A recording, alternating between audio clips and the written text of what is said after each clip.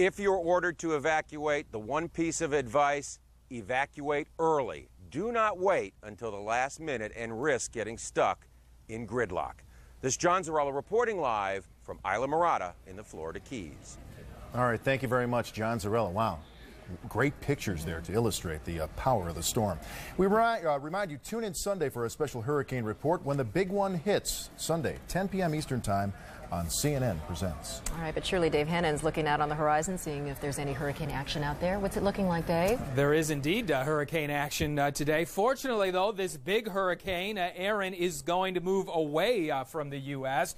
Winds at one point yesterday up to 120 miles per hour. You see the eye of Hurricane Erin, and look how close it is to the coast.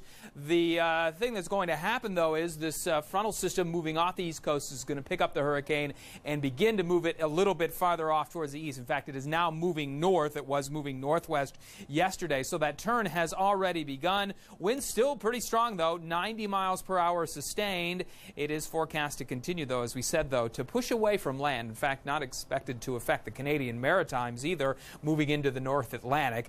That's what we're expecting with that storm. We are watching another storm, too. This is Tropical Depression number 7, which is located way out in the Atlantic. Same story here. This storm is forecast to go north through the island. So either storm, not a forecast threat to land. We are watching the Gulf of Mexico, though. We've been talking about all that heavy rain in Florida. That system we'll have to keep a close eye on. Vincent Carroll?